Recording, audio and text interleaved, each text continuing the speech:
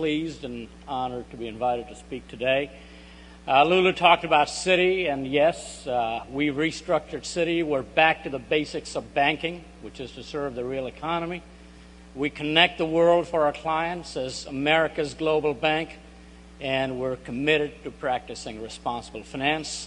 And what I mean by that is before we enter into any transaction, we ask ourselves three questions. Is this transaction in the interest of our client? Is it systemically responsible? And does it add any economic value? And the answer has to be yes. Otherwise, we don't do it.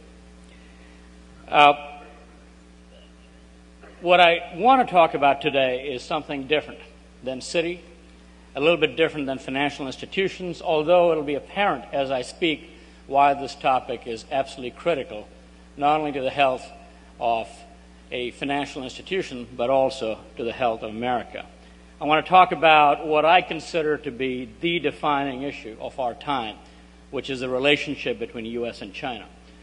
And it's a little presumptuous of me to come here and talk to you all about that topic. I mean, you know it well, you know the facts extremely well, and the Committee of 100 has been a vital voice in deepening that relationship and furthering understanding on both sides.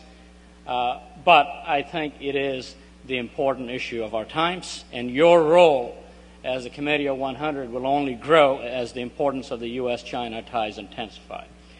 Just a couple of days ago, I was in Washington with Secretary Clinton, Secretary Geithner, Secretary Locke, and this was a meeting of delegations on both sides. Vice Premier Wang was there, and State Councilor Dai, as well as a number of China's most prominent business people. And it was a great dialogue, and I am, and Citi is proud to be part of this U.S.-China strategic economic dialogue. And one thing I'm really encouraged by is that Secretary Locke will be America's new ambassador in Beijing, and I'm very confident that not only will he represent our country well, but bring the two economies closer together. We at Citi have been long in China. We started in 1902. We started in Shanghai. Today we have 5,000 people. We have retail branches in 13 cities around the country, and we increase more branches every time we get permission to add another city. And we also have a number of joint ventures, including one with the Guangdong Development Bank and another with Shanghai Pudong Development Bank. We're also, as Lulu said, a part of the Founders Circle of the State Department's 100,000 Strong Initiative. This is a program that was designed to enhance America's understanding of China by increasing the number of American students who live and study in China. And over the next few years, we at Citi plan to provide more than 100 internships in our offices there in Beijing and in Shanghai. But mutual understanding has never been more important. Senior government officials and business leaders on both sides of the Pacific have called the Beijing-Washington relationship the single most important bilateral relationship in the world today, and they're exactly right. But I'd go further. It's not merely the most important, it's also unique. Not only in our time, but also in history, great power rivalries are common. What's unusual is a situation in which the world's two leading powers are partners across a range of globally important issues. Now, that's not to say that the U.S. and China don't have their differences, but I think it's more constructive to focus on what's working and on those areas where it makes sense for the two countries to work more closely together. Now, Lulu was clear. I am a banker, and I'll tell you that bankers are not usually good politicians, and so I'm not here to give political advice. But instead, what I want to talk to you about is the collaborative role that our two economies can play in driving world growth and how that role is changing. We at Citi maintain a presence not only in China, but we have a physical presence in 101 countries around the world, and we do business in 60 more, which is what makes us America's global bank. And I'm in constant touch with our people on the ground, with ministers, with central bankers, with companies in many nations, and I also do a fair bit of traveling myself. And most of our employees and our clients, as well as government officials that I talk to, see the U.S. China relationship in fundamentally the same way. And that's the perspective that I'd like to share with you today. We're the two most important economies in the world, and not just because we're the two largest. Our importance goes much deeper than that. The U.S. is the world's largest economy. It's the largest consumer market, one of the largest manufacturers, and still the biggest innovator. In other words, the U.S. economy has the single greatest impact on global economic aggregates. So the U.S. sets the averages. And while the U.S. does set the average, China drives the margin.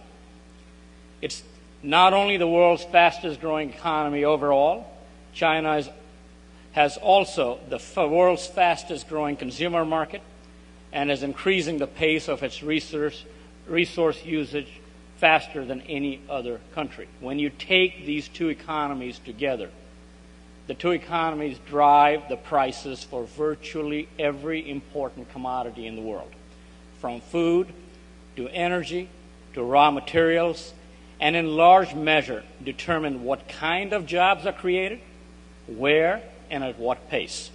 The rest of the world's economies not only feed American and Chinese consumption and growth, they either ride the wave of our success or suffer when we stall. Therefore, it's clear to us and clear to me that our countries have two very important responsibilities. First, to manage our own bilateral relationship well, and second, to jointly manage how the two of us together affect and interact with the wider world. I will touch on the second, but I'm going to spend a bulk of my remarks on the first. To borrow a Chinese metaphor, over the last few decades, especially before the financial crisis, the U.S. and Chinese economies have been locked in a yin-yang relationship. They are like complementary opposites that together form a whole. And neither, I would argue, is a well-balanced economy on its own, but together they set the pace for the world. For most of the duration of this relationship so far, the U.S. pursued a growth model that was based on consumption fueled by debt. China grew by increasing its investment very rapidly and by vastly expanding its export sector and by investing the resulting surplus cash mainly in the U.S. Well, we now know that that model had some real limitations. It produced illusory growth in the U.S. for a time.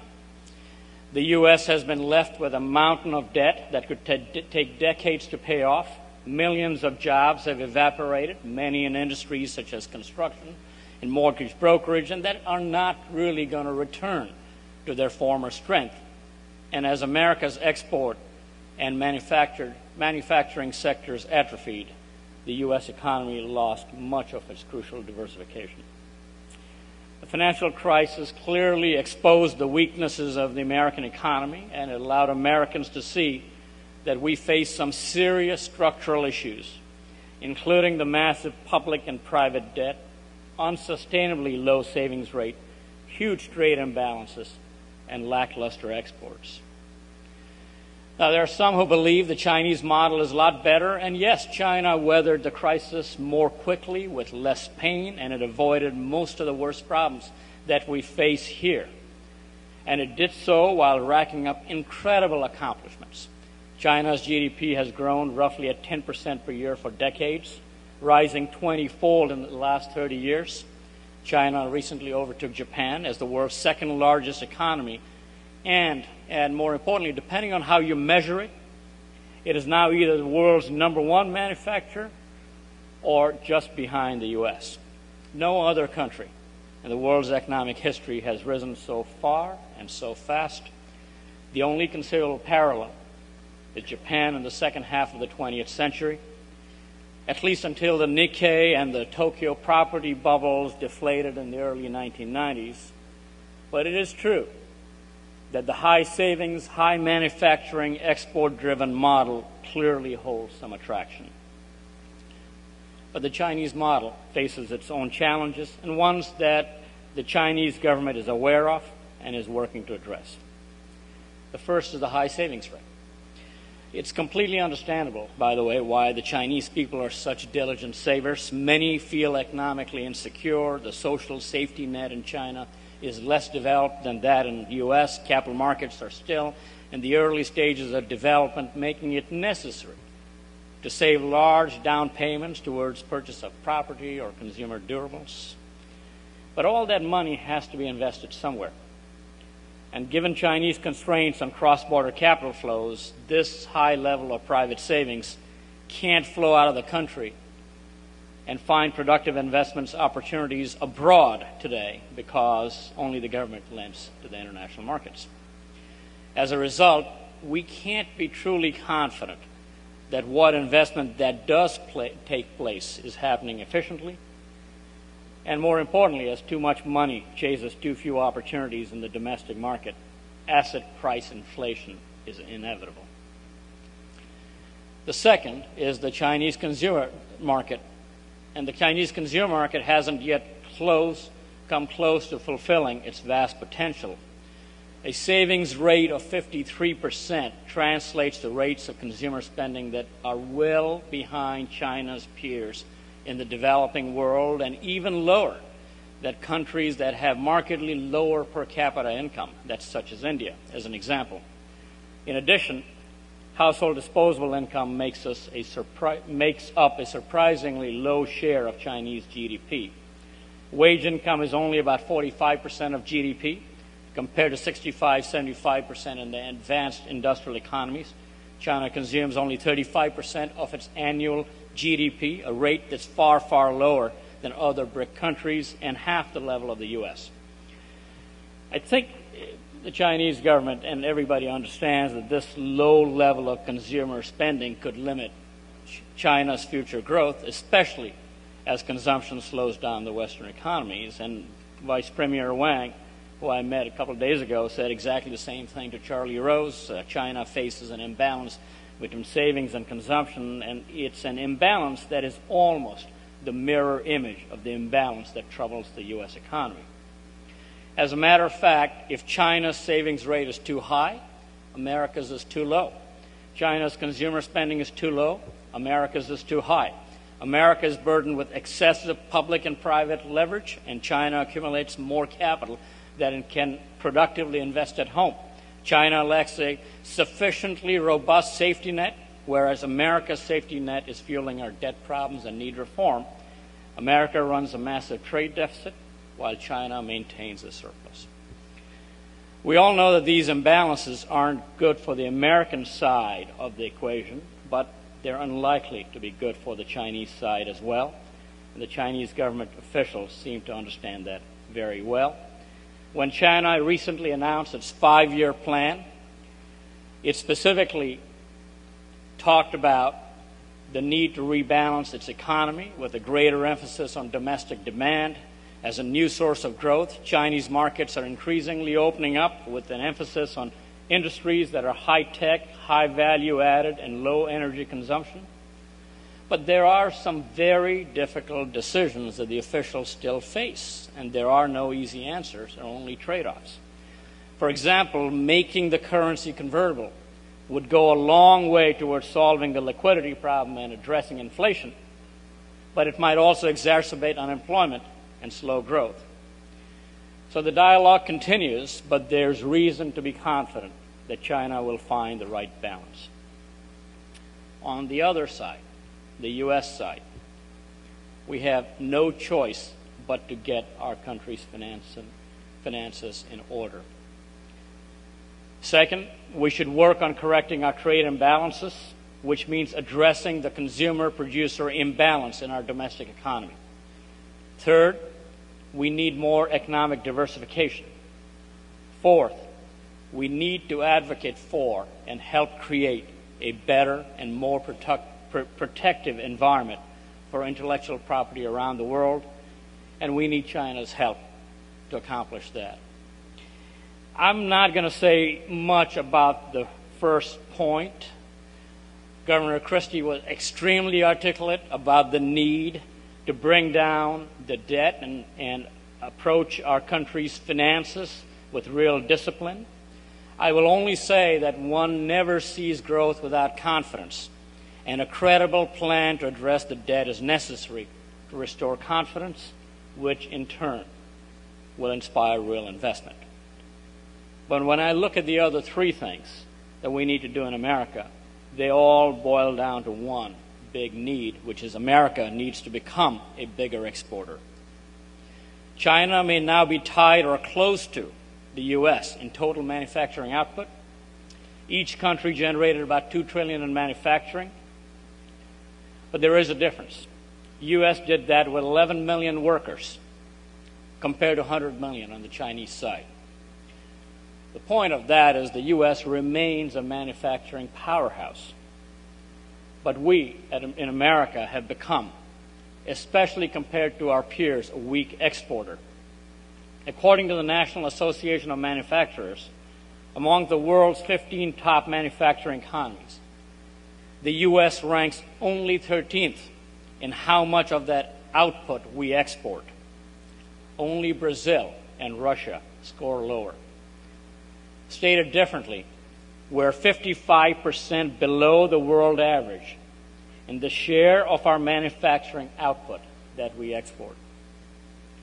For the last few decades, consumer demand in the U.S. and elsewhere in the developed world helped the emerging markets build their export and their economies.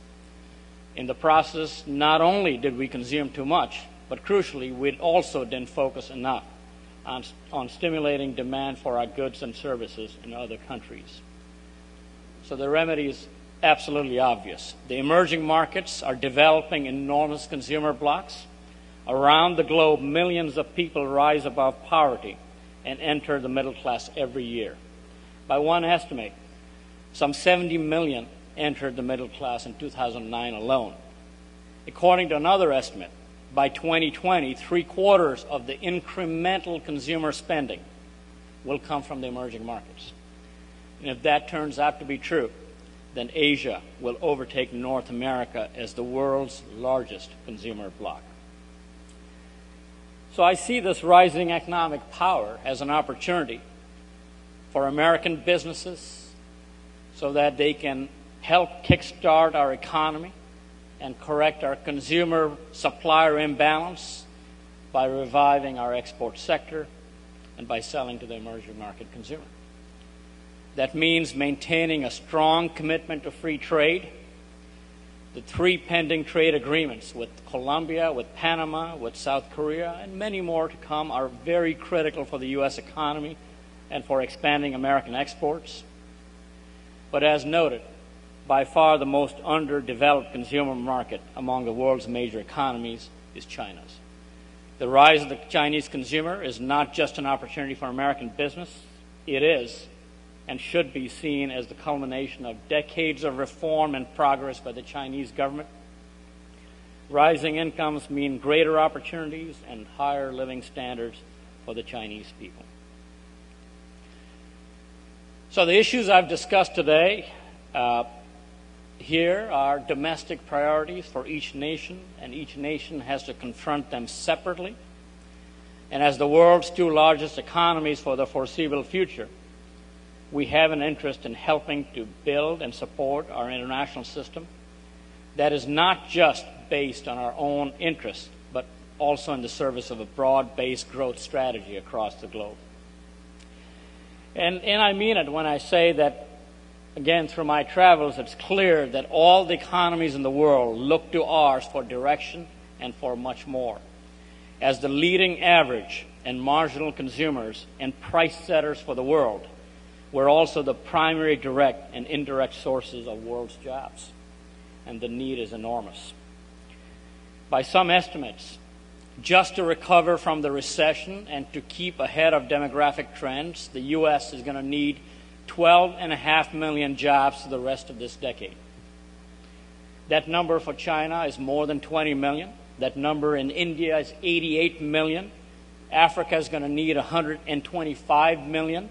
Latin America, another 44 million. And when you add up the entirety of the developing world, we're going to need about 400 million new jobs over the next decade. That's almost 40 million jobs per year. Chinese and American focus up to now, and especially in the wake of recession, quite rightly, has been on creating jobs in our own countries. I believe it's no longer going to be enough only to focus on our own growth, but it's in both countries' interest to work together to think more broadly. First, because our own growth increasingly depends on the economic health of other nations. Second, because that growth depends on the political stability of other nations, which is determined in part by their labor markets. Third, because we are increasingly producing in global supply chains that depend on cross-border trade and investment flows. And finally, because it's simply the right thing to do. So this relationship between China and U.S. is remarkable for its unprecedented nature. Our collective task is to keep it that way. Devolution into trade wars or worse would fit the template of history, but I don't see that happening here. I really don't. In any case, history always is what leaders make it, and everyone in this room is a leader, and I thank the Committee of 100 for leading the U.S. China relationship in a direction of greater cooperation, and we at Citi are doing our part. We're working to do our part for the benefit of both countries and for the benefit of all the world. Again, it's been my pleasure and an honor to come here today and address you with what I think is the single most relationship that's going to define the world over the next decade. Thank you all.